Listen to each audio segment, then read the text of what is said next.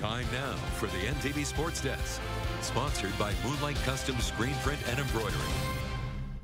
Aurora's been an unstoppable force in C1 this season, and Carlos Collazo is a major reason why. The senior tailback is averaging 228 rushing yards and 4 touchdowns a game, and recently broke a pair of school records in the Huskies' win over Minden.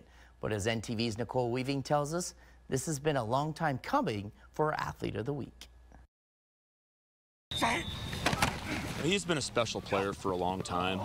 His injury, where he missed half of his sophomore year, probably extended this out a little further than you might have thought, but we knew he was going to be a special player. Records are meant to be broken, and Carlos Collazo has had his eye on the Huskies' single-game rushing mark since he entered high school. I've been chasing that one a long time, and I tied it last year, the exact amount last year, so it was kind of bugging me sharing the record.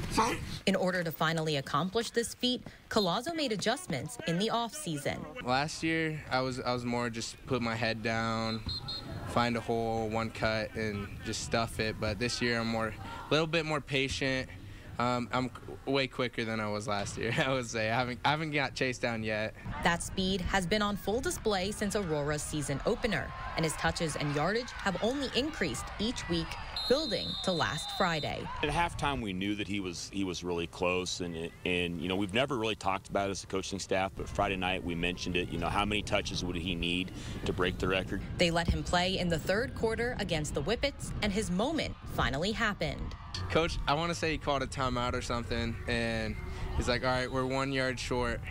So we got that 1 yard or whatever, and then everyone just kind of celebrated on the field, gave each other high fives. Collazo also broke Aurora's record for career rushing touchdowns, which came as a surprise for the senior. I expected to have success this year. I didn't think it'd come as fast. All of this, though, cementing Collazo's legacy in his final year as a Husky.